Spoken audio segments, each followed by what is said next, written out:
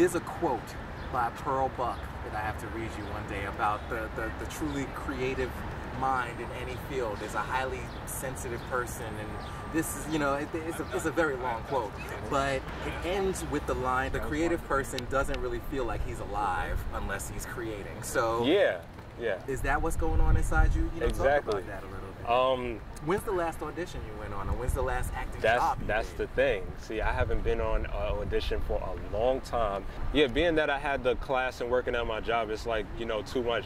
And I just haven't had any time to, you know, submit for projects and, you know, go out there and, you know, look for agencies, do my thing as an actor.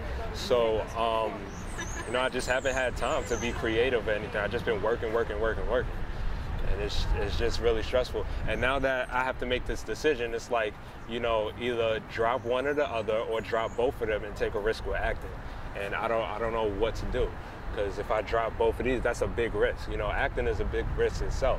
And dropping these two jobs after I've been looking for them for like 2 years is like, so I don't know what to do. Almost every actor that I know now and that I knew when I was actively performing had to have a sideline, except for the people who work on Broadway. What do you mean, like a sideline?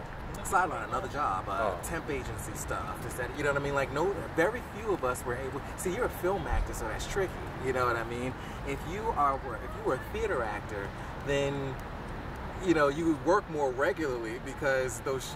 It's like I know how it is with theater. I mean? Yeah. So the shows, you know, they keep going. If you get the right show, get a Broadway show that just goes on and on and on and on. You could be with it for years. You know what I mean? And like so The Lion King. Right. Yeah. So you wouldn't need a sideline. Plus, we're talking Broadway. Literally, like that money, you won't need it. You know what I mean? Yeah. You won't need another sideline job.